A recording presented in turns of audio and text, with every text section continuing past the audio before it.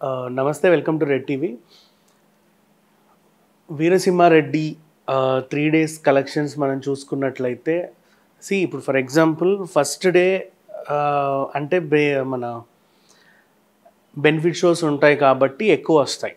And next second day ఇంకో పెద్ద cinema ఉంది కాబట్టి కొంచెం అంటే లైక్ కంపేర్ చేసుకోవడానికన్నా జనాలు అటు ఇటు వెళ్తారు కాబట్టి కొంచెం మోస్తారు తగ్గినప్పటికి కూడా థర్డ్ డే మళ్ళీ పుంజుకుంది. ఎందుకంటే థర్డ్ డేకి అందరూ ఇక 14, 15, 16 3 రోజులు అంటే ఆల్మోస్ట్ అందరూ ఇంట్లో ఉంటారు, ఫ్యామిలీతో పాటు వెళ్తారు కాబట్టి అంటే అంతకుముందు జర్నీస్ చేసినప్పటికి కూడా మళ్ళీ పుంజుకుంది. ఇట్లా ఓవరాల్గా 3 days కలెక్షన్స్ చూసుకున్నట్టయితే మనకి నైజాంలోనే 8.94 వచ్చింది. అంటే ఇంచుమించు ఒక 6 లక్షల అటు ఇటు తేడాతో 9 కోట్లు.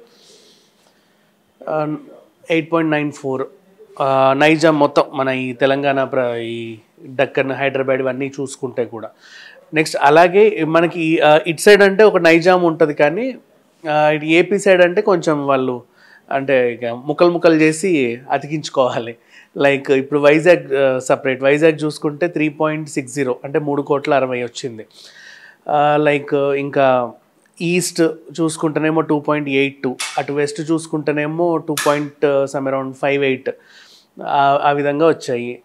అండ్ అలాగే కృష్ణా వరకు చూసుకుంటే కనుక 2.42.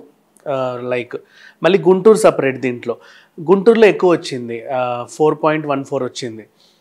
గుంటూరులో బాగా చూసేసారు మూవీని ఆల్మోస్ట్. ఇక నెల్లూరుకి వచ్చేస్తే 1.58 వచ్చింది. ఇప్పుడు ఈ టోటల్ లిస్ట్ చూసుకుంటే గ్రాస్ వచ్చేసి మనకు ఆల్మోస్ట్ 25 CR ఉంటే షేర్ వచ్చేసి మనకి 17.14 అంటే 17.14 17 కోట్ల సమ్ ఇది 15 లక్షలు అనుకోండి, 14 లక్షలు. అలాగే మళ్ళీ ఇప్పుడు సీడెడ్ ఏరియాకి చూసుకుంటే 8.90 వచ్చింది టోటల్ కంప్లీట్గా, అంటే 3 days కలిపే. అటు మన గ్రాస్ వచ్చేసి 11.8 వచ్చింది. సో ఈ విధంగా చూసుకుంటే ఆల్మోస్ట్ ఇప్పుడు total Nizam plus AP area చూసుకుంటే 34.98 అంటే ఒక 2 లక్షల తక్కువలో 35 కోట్లు కంప్లీట్ మన షేర్ అనమాట. షేర్ ఇంత అంటే గ్రాస్ వచ్చేసి 52.3 సమ్ అరౌండ్ అంతే, అంతమించేం లేదు. సో ఇలా వచ్చింది. ఓవరాల్గా చూసుకుంటే ఇట్స్ ఎ పాజిటివ్ రిజల్టే. అంటే 3 daysలో ఆల్మోస్ట్ బ్రేక్ ఈవెన్కి దగ్గరలో ఉంది. ప్రీ బిజినెస్ ఎంతైతే చేసిందో దాన్ని బ్రేక్ ఈవెన్కి దగ్గరలోనే, అంటే total complete theoretical business, only theoretical business కంప్లీట్గా అయితే 75 crores అయ్యింది. సో దాంట్లో ఆల్మోస్ట్ 52 అంటే షేర్కి వచ్చేసి 35 కలెక్ట్ చేశారంటే ఇట్స్ ఓకే, అంటే ఆల్మోస్ట్ హాఫ్ అమౌంట్ వచ్చేసినట్టే ఈ 3 daysకి కలిపి. ఇది బెటర్ రిజల్ట్ అనే చెప్పుకోవాలి. అండ్ ఇప్పుడు మనం మాట్లాడింది ఏంటి, ఏపీ అండ్ నైజాం ఏరియాలో మాత్రమే అనమాట.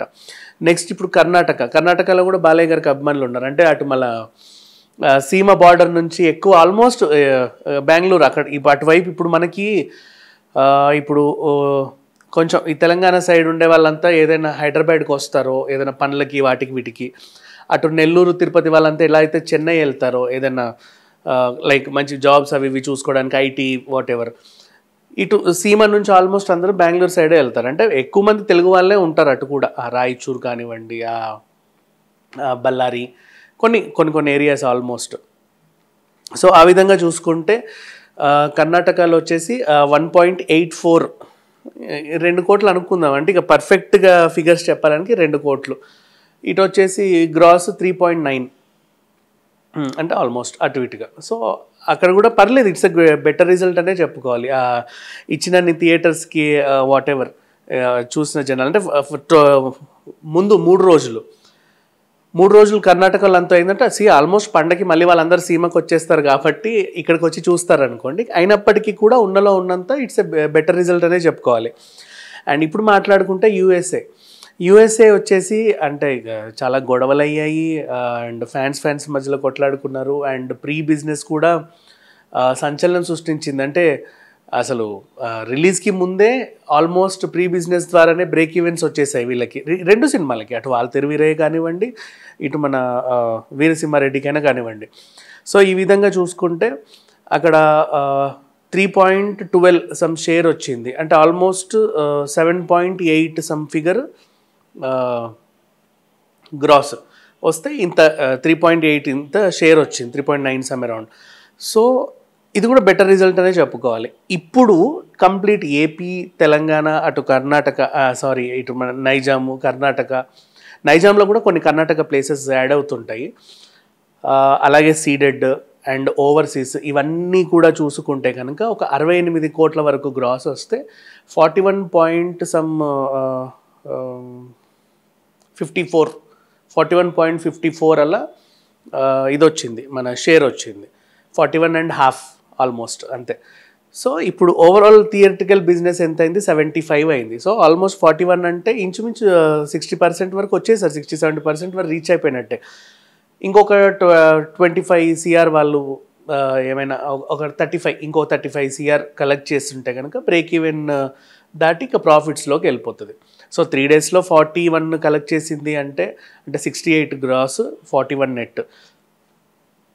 ఇంకా రీచ్ అవుతారు, ఇంకా అదేం లేదు. ఈ వీకెండ్ వరకు అంటే ఎలాగూ ఇప్పుడు సంక్రాంతి సెలవులు మనకి ఇక్కడ వచ్చేసి 16 వరకు ఉన్నాయి, ఏపీలో వచ్చేసి 18th వరకు పెట్టుకున్నారు.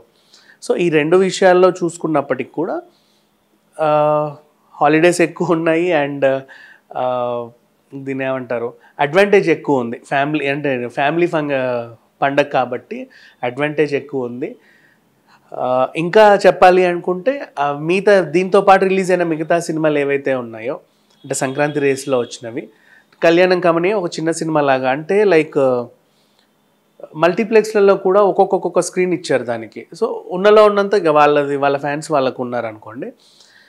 నెక్స్ట్ మెయిన్ దిల్ రాజు గారు 2 సినిమాలు డిజాస్టర్ అయ్యేసరికి అడిషనల్ అడ్వాంటేజ్ మాత్రం ఈ 2 సినిమాలకే ఉంది ఫుల్ ప్లెడ్జ్డ్గా. సో అటు 2 కూడా మంచి పాజిటివ్ టాక్ తెచ్చుకున్నాయి, 2 హిట్ అయ్యాయి. అండ్ కొంచెం ఇంకా ఇప్పుడు వాల్తేరు వీరయ్యకి ఇంకా అడిషనల్గా థియేటర్స్ యాడ్ అయ్యే అడ్వాన్స్ ఇంకెక్కువ ఉంది అడ్వాంటేజ్. ఇటు బాలకృష్ణ గారి సినిమాకి కూడా ఆల్మోస్ట్ కొన్ని థియేటర్లు పెంచుతున్నారు, అంటే ఆ మిగతావన్నీ డిజాస్టర్స్ వచ్చేసరికి వాళ్ళకు కూడా లాభాలే కదా కావాల్సింది. సో ఎగ్జిబిటర్స్ ఎవరైతే ఉన్నారో ఇటు ఇంట్రెస్ట్ చూపిస్తున్నారు. ఈ కోణంలో చూసుకుంటే 100% వీళ్ళు టార్గెట్ అయితే రీచ్ అవుతారని అనుకోవచ్చు. అండ్ తర్వాత ఓటీటీ డేస్లో లాక్ చేసుకొని అలాగే శాటిలైట్ నెక్స్ట్ ఇవన్నీ ఇక మిగతా బిజినెస్లు అన్నీ చేసుకుంటే కనుక ఆల్మోస్ట్ హిట్టే, ఏం తేడా లేదు. ఓవరాల్గా చెప్పాలంటే మూవీ మాత్రం సేఫ్ జోన్లోనే ఉంది ప్రజెంట్. ఇటు వాల్తేరు వీరయ్య కానివ్వండి, వీరసింహారెడ్డి కానివ్వండి. వాల్తేరు వీరయ్య 3 days కలెక్షన్స్ ఇంకా నెక్స్ట్ ఈరోజు ఎండింగ్ అయిపోయేసరికి రేపు వస్తుంది, అప్పుడు మనం మళ్ళీ దాని గురించి మాట్లాడుకుందాం. అండ్ అలా ఆ విధంగా చూసుకుంటే ఇప్పుడు ఓవరాల్ ఇంకా వారసుడు కలెక్షన్స్ అంటే ఇంకా ఫుల్గా దెబ్బ కొట్టినట్టే. తెగింపుకు కూడా ఆల్మోస్ట్ 6 కోట్లు 7 కోట్లు 8 కోట్ల వరకే వస్తుంది, అంటే టోటల్గా మళ్ళీ ఆ షేర్ చెప్పాలనుకుంటే వాళ్ళ కలెక్షన్స్ కూడా తక్కువే ఉన్నాయి తెలుగులో. బట్ ఇట్స్ ఓకే బికాజ్ 3 కోట్లు పెట్టి ఎంతో కొన్నారంట rights, almost dubbing cinema range కదా అని చెప్పేసి థియేటర్స్ తక్కువ రిలీజ్ చేసుకున్నారు. వాళ్ళకి లాభం వచ్చినట్టే ఇంచుమించు, అంటే నష్టాల్లో అయితే లేరు. ఓవరాల్గా దిల్ రాజు గారే ఎగ్జిబిట్ చేసింది కాబట్టి, డిస్ట్రిబ్యూట్ చేసింది కాబట్టి fine, they are happy. Main దెబ్బ మాత్రం వారసుడికి మాత్రం చాలా గట్టిగా పడింది, ఎందుకంటే 290-280 CR ఇప్పుడు మనం గూగుల్లో కొట్టి చూస్తే దాని వికీపీడియాలో దాని బడ్జెట్